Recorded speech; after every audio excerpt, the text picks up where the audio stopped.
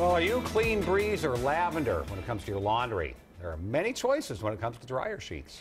Mike from Mound uses them, but wonders if he's just throwing pennies down the dryer. So he wants to know, how do dryer sheets work?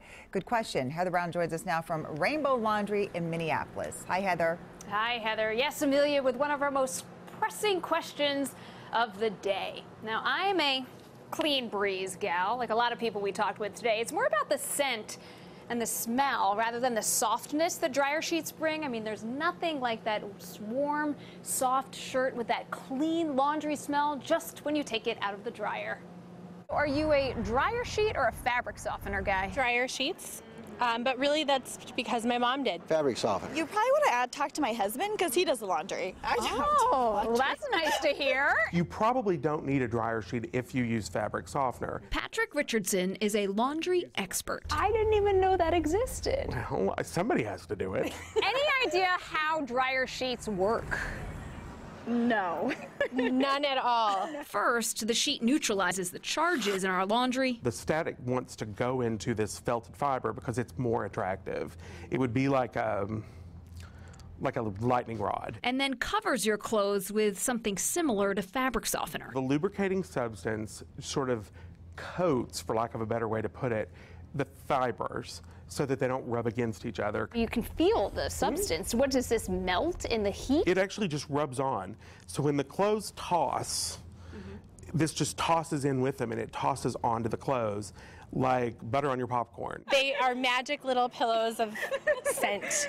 You don't use dryer sheets. I don't use dryer sheets. Why not? I just use Tide. It changes the feel.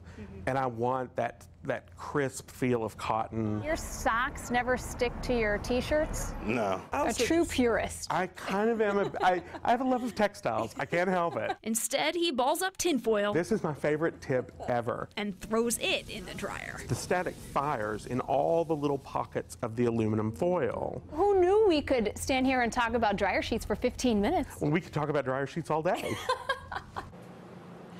And Patrick says his aluminum creation is like a dryer sheet, but without that lubricating coat. He says he uses his up to 65 times. Now, he also admits to using dryer sheets when he's drying his fleece because he says you can't usually use fabric softener on your fleece or on your towels.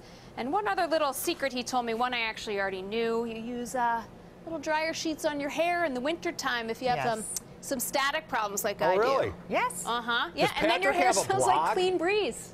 Or his own show? I like Patrick's idea about the aluminum ball. Who knew? Yeah. Does he have his own show or blog, Heather? He should, though, shouldn't he? For sure. A lot of No, I information. know he doesn't, but I told him he should start a blog and a show. Yeah. And he said people come to him all the time with their laundry questions, and he loves talking about it. Well, I'm glad You you can found tell. him. He was great. Yeah. Yes, he was. Thank you. If you have a good question for Heather, please email it by going to WCCO.com/links.